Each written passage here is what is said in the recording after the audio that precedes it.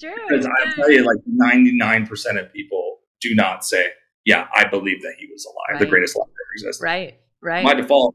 Yeah. I mean, and I think regardless of their spiritual background too, right? Which is one of the things Very that's true. very powerful in the element of the good news is like, that's never been a negotiable conversation really. Like everyone kind of agrees, like he was an amazing human. And like, there's nothing about that I can deny. And so it's really good. I'm curious because as I said, I could geek out on this side. I could geek out on the business. I love all of it in the middle. I want to know your evolution into this world of entrepreneurship and business, and where did that start, and how soon did you realize the need of really bringing in your spirituality into the place of the secular marketplace? Yeah. So after I got out of ministry, I became a brand manager for one of my friends' companies. Nice. I had to like build a relationship to get into business because I really struggled to like contextualize the two and merge them. But I figured out very quickly my competency was understanding human behavior. Yeah. And part of understanding human behavior is it kind of wraps up like Tony Robbins' 6 human needs. And I never figured this out till way later in life. But, it's focused on certainty and uncertainty and significance and going all the way to the spiritual contribution parts, which is like growth and contribution. And so when you get in those spiritual elements, they're a little bit different than the ones that we need as people. But I just, my dad was in ministry he still is. I mean, it's been like 35, 40 years. So I've just seen human beings interact and I know what they put on prayer cards and I've read those and I've seen the challenges. I was leading people through divorce when I was 23 and my parents weren't even divorced because I just could navigate them through the energy of challenges and just help them, supported of course by like really amazing people. But like, it's just always been a part of my life to understand like, what is it on a foundational basis that people want? And I've just always been in the ethical way, like aligned to like, I'm not going to give people something that's not good for them. Yeah. And so I do the hard work of knowing and getting beneath the surface of things to like figure out what would truly be best, whether that's positioning their product or inviting someone and enrolling them into an experience that I know will change their life. Yeah. So I just kind of, I don't know, I leave it with open hands. But the way that I got into entrepreneurship very specifically was accidentally. I made a company $5 million in 9 months. And I was still making a salary, and I was like, "This doesn't make any sense." So like, wait a second, that doesn't equate. And when I asked for more responsibility, they're like, "Yeah, well, you know what? We'll have you do our email marketing." And I was like, "Y'all don't get it. Like, this is, I'm so in the future of where y'all are at." So I left and went to Fortune 500 and did that. And I found myself at a boardroom table with the CEO of a $4 billion company, and I had just left ministry 18 months prior. So I just knew that God had a certain amount of favor on my life, and no matter.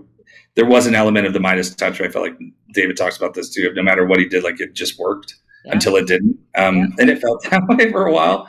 And then I just I figured out that entrepreneurship was, I think, the greatest path of spiritual evolution that I could use and I could leverage in order to just become the best version of myself.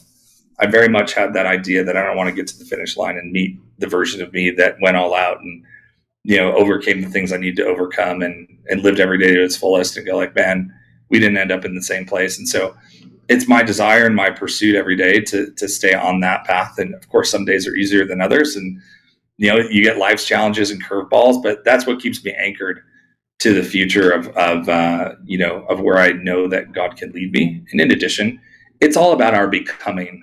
I'm not someone who's here to do a lot. I'm here to be someone who sees a lot.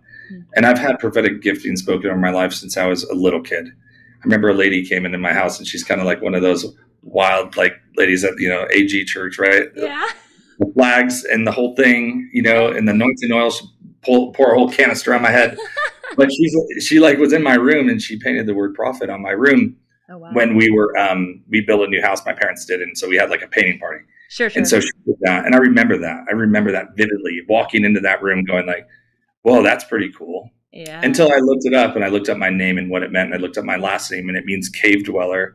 Wow. And prophets typically hid in the caves when they were on the run where they'd give a word of caution. Hated them for it. So I started seeing all of those different things in my life, all those staples in my life. And it was never an option for me to not carry spirituality into business because it's part of my being. I'm a spiritual being first, and I think that's a really important concept. The additional piece on the second half of that is I want to be a spiritual billionaire. I don't care if I am in the natural world because that's not where I'm going to be long term. Yeah. But I look at that in the sense of like, how can I do like my best to inspect my own life and to be focused on the transformation that I'm bringing to everyday people through conversation, through encouragement. I think that's like the whole acorn effect, is like encouraging people, paying it forward, and I don't know. I see the world upside down and backwards in that way. And then I'm also really good at making a lot of money. So then there's that thing. But I think that's just a byproduct of doing what I love well, by uniquely being who God called me to be and not judging any of that. Yeah. I've heard you say on one of the shows that like the way that you've been able to support so many and get them through the place of not judging themselves. And I think self-judgment, self-criticism, the thing that keeps us, even our voices, entrapped in that place of mental and physical misalignment is the stagnation of becoming. Like we're almost afraid, whether in entrepreneurship, you hear all the time, like, I'm afraid of success. What happens if this does happen? Versus a lot of people who are anti-entrepreneurship and they're like, I'm afraid of failure, so I'll just go to this job 9 to 5. Not to say everybody's like that. I know that's very much stereotypical.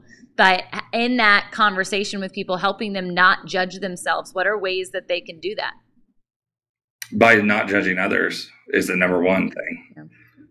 It always comes down to the trading of those virtues and vices, right? The vices are the criticism, comparison, and judgment. Mm. And so I already know right away, if someone is judging someone else, they will judge themselves 10 times harder.